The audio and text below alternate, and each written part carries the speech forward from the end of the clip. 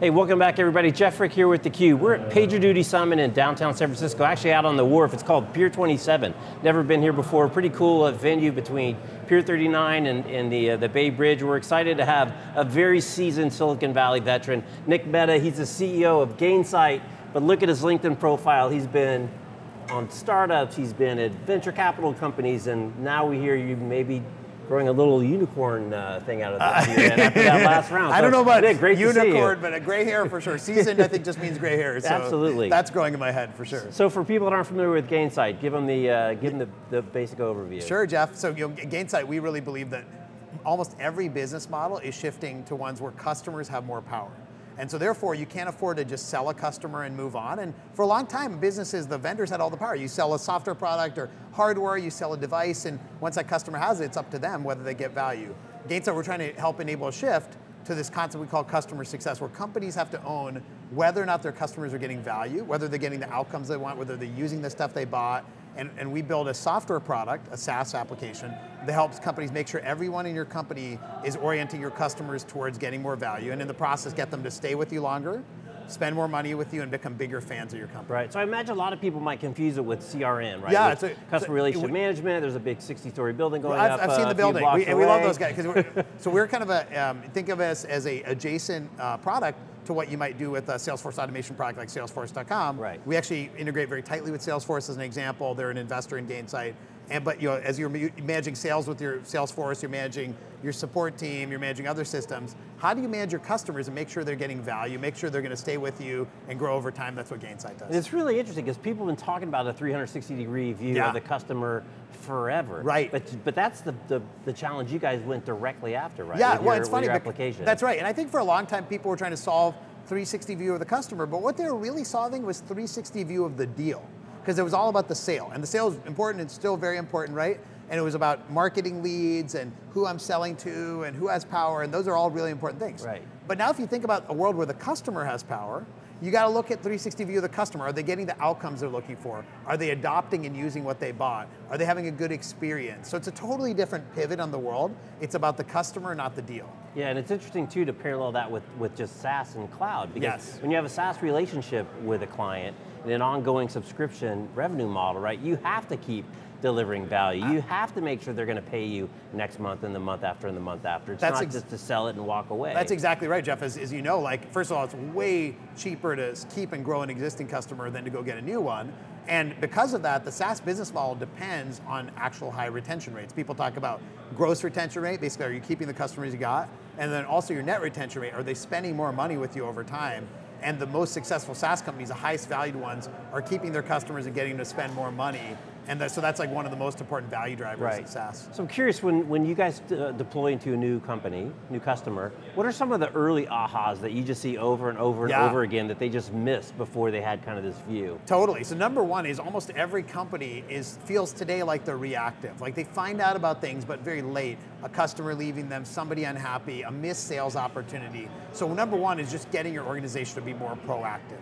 Number two is how do you get everyone in the company aligned around the customer? You might have somebody that cares about that one customer, but that customer is talking to support, they're working with your services team, they're going through training. How do you get everyone aligned around the customer and really have a good view across your whole organization so they're all marching to that? Number three, the third aha, is how do you scale that? You might have 100 customers, you might have 1,000, you might have 1 million. And how do you scale the right approach with the right customer, whether it's a human outreach or whether it's a fully digital experience, which we can do both of those. Right, and then what about the concept, there's customers that are in your sales book as a company, but then there's individuals, right, that you're interacting with. That's and in right. a big company to big company relationship, it's not just two companies, it's thousands or hundreds, if not thousands of people that are interacting at a bunch of different levels. I'm so glad you said that. How do you integrate that in? Yeah, totally. It's funny because if you have a big customer and somebody says, is your big customer happy or not?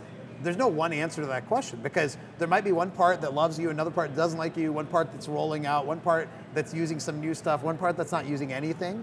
And so you have to be able to break up that company into a lot of little pieces. We call those relationships. And then measure each of those differently and be able to drive each of those forward. So you're totally right. It's not about one company. It's about a lot of little customers within that big customer. Right. Now you bought into cloud early on. I think you're actually a VC firm looking at cloud, and obviously you're a Gainsight SaaS application. As you look forward, you just got off a panel kind of what's next. Where do you see kind of the next big evolution or revolution, if you will, in the way IT services and software are delivered? Totally. I mean, I think the biggest thing that's happening right now is that, cloud's just a delivery vehicle. I think everyone knows that. SaaS is kind of table stakes. Mainstream companies are saying, how do I reinvent my core business by shifting to these business models that are digitally enabled? People call that digital transformation. Right. That's what this panel we just did was all about. And that's happening not just in Silicon Valley, that's happening in manufacturers and retailers and financial services companies. When they do that, they're rethinking everything about what they do. How do they manage product development? How do they actually sell? And also the customer experiences, which is where we come in. So we think the biggest thing is kind of obvious, it's digital transformation. Now, underneath that, you can leverage all kinds of new technologies, whether it's artificial intelligence, machine learning, bots. Right. But the transformation of mainstream businesses is happening at a rapid speed right now. So I want to get one last point before we let you go, is the impact of social, direct social back to these big companies. My favorite one's Comcast Cares, right? Every time my internet goes down, I'm jump on my tweet. Oh my God. Like, my internet I feel for those Comcast Cares social people. They deal with a lot of mean words. But it's it's not Xfinity Cares, it's Comcast Cares.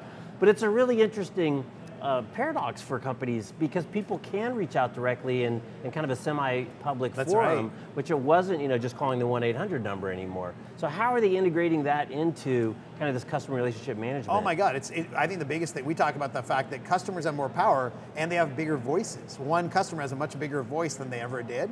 And so you have this amazing opportunity to either create a great advocate who could bring you new customers and new sales or create all these detractors, right? And I think that public voicing of customer experience has made CEOs much more aware of why it matters, right? Before, a customer has a bad experience, they type up a letter and mail it to some office that nobody ever reads. And now the CEO is seeing on her or his Facebook or Twitter feed or LinkedIn the customer upset, and I think that's making them much more aware of customer experience being really important. Right. And are you seeing, it's interesting to me that there's some senior executives, Michael Dell, Beth Comstock, just picked two out of that are super active on social and direct engaging with their community.